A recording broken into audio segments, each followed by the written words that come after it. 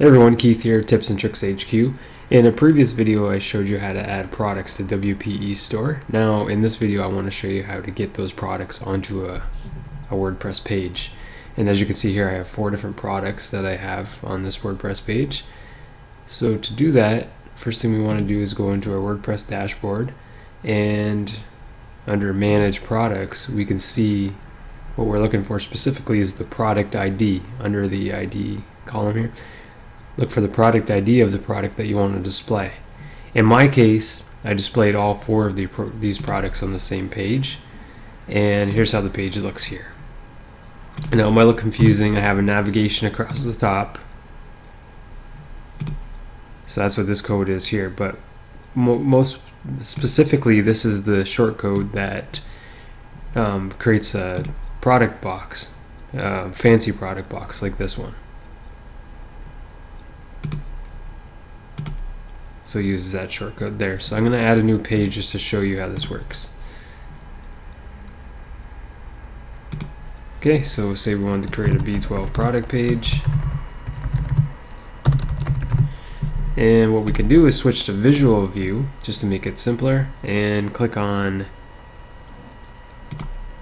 WPE shortcodes, that little shopping cart icon there, and then we can choose from the list of different shortcodes to see how they look.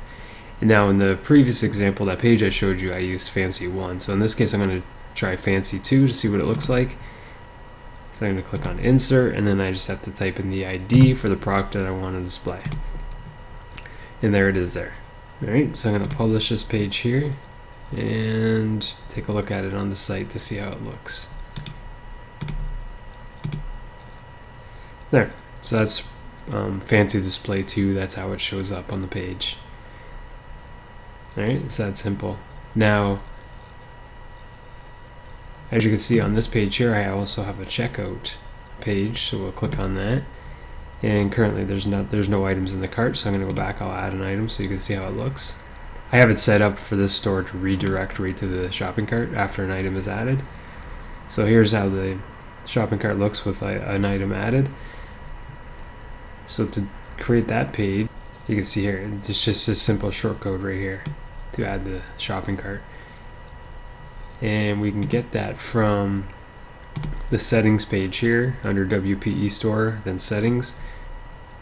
That shortcode is right here. So we can just copy and paste that right into a post or a page, and just like this, then the cart will show up just from that shortcode there.